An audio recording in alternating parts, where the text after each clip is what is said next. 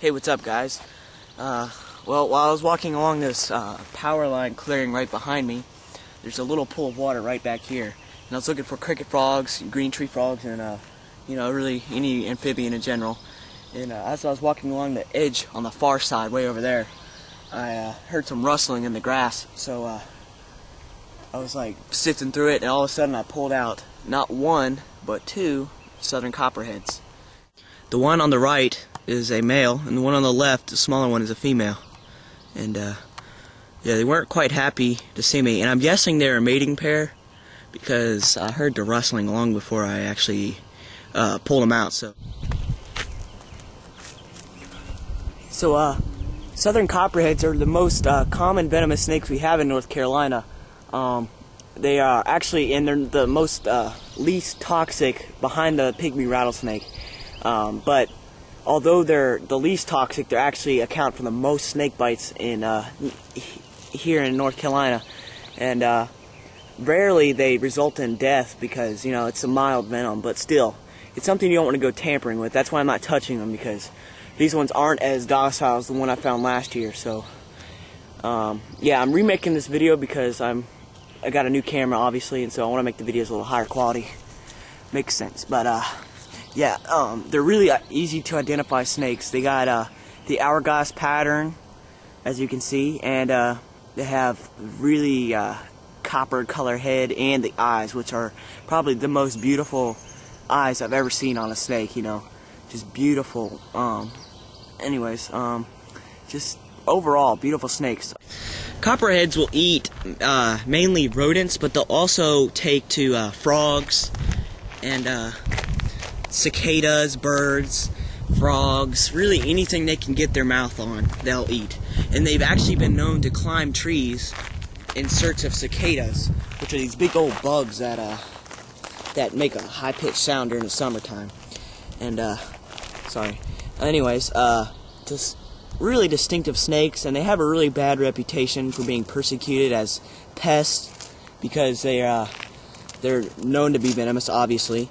But, if you think about how more useful they are than destructive, I think a lot of people would have changed opinions on them, because these snakes take out a huge amount of rodents every year. So there's something that farmers and other people that work with crops and stuff, you think they'd respect them, but people don't respect these snakes.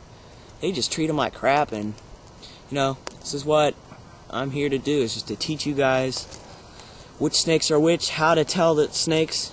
During the springtime, they're diurnal. During the late spring, about right now, they're crepuscular, which means they're active in the dawn till, and then they're active at dusk. And then they're active at night during the summertime. And as you can see, the male, he's just wanting to get away. He's not trying to confront me, like strike at me.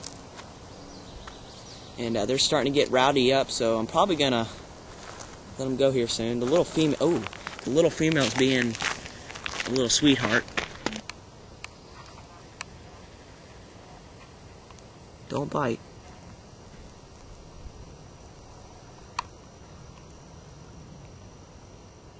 This is quite, that was quite interesting.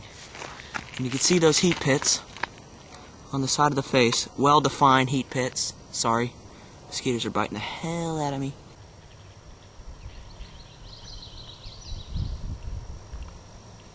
Off he goes.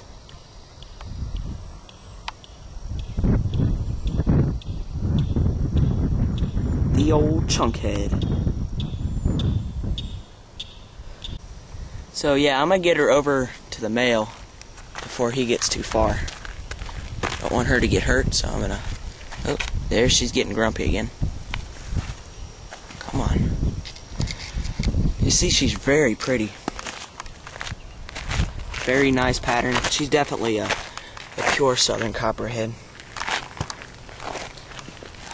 Oh, sorry.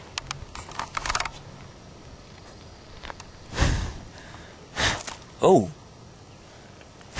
Did you hear that? You see that? You see that tail vibration? Oh.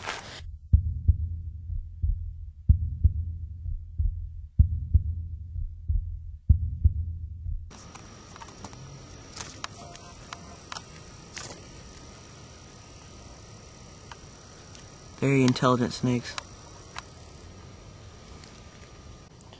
Well, I hope you guys enjoyed this video.